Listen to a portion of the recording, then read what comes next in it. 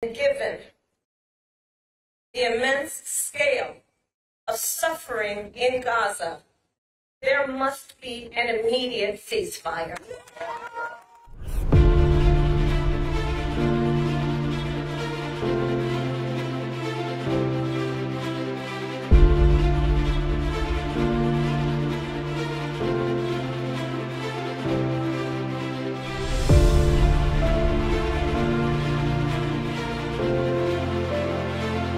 So before I begin today, I must address the humanitarian crisis in Gaza.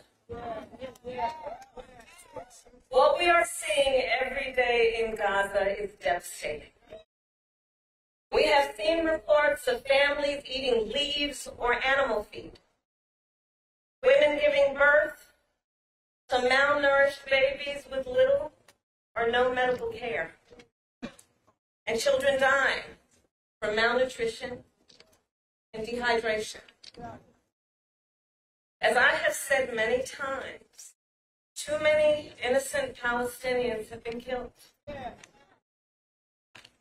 And just a few days ago, we saw hungry, desperate people approach aid trucks, simply trying to secure food for their families after weeks of nearly no aid reaching northern Gaza.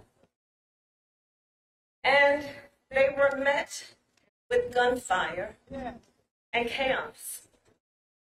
Our hearts break for the victims of that horrific tragedy and for all the innocent people in Gaza who are suffering from what is clearly a humanitarian catastrophe. People in Gaza are starving. The conditions are inhumane. And our common humanity compels us to act. As President Joe Biden said on Friday, the United States is committed to urgently get more life-saving assistance to innocent Palestinians in need. Yesterday, the Department of Defense carried out its first airdrop of humanitarian assistance, and the United States will continue these airdrops. And we will work on a new route by sea to deliver aid.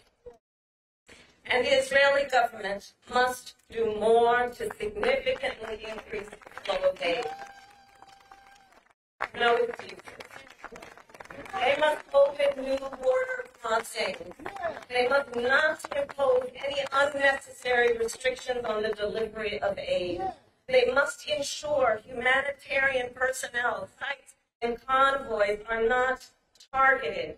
And they must work to restore basic services and promote order in Gaza so more food, water, and fuel can reach those in need. As I have said repeatedly since October 7, Israel has a right to defend itself. And President Joe Biden and I are unwavering in our commitment to Israel's security. Hamas cannot control Gaza. And the threat Hamas poses to the people of Israel must be eliminated. Hamas is a brutal terrorist organization that has vowed to repeat October 7th again and again until Israel is annihilated. Hamas has shown no regard for innocent life, including for the people of Gaza, who have suffered under its rule for almost 2 decades. And Hamas still holds dozens of hostages for nearly 150 days now. Innocent men and women, including American citizens, who were brutally taken from their homes and from a concert. I will repeat, the threat of Hamas poses to the people of Israel must be eliminated. And given the immense scale of suffering in Gaza, there must be an immediate ceasefire. Hamas claims it wants a ceasefire, Well, there is a deal on the table. And as we have said, Hamas needs to agree to that deal. Let's get a ceasefire. Let's reunite the hostages with their families. And let's provide immediate relief to the people of Gaza.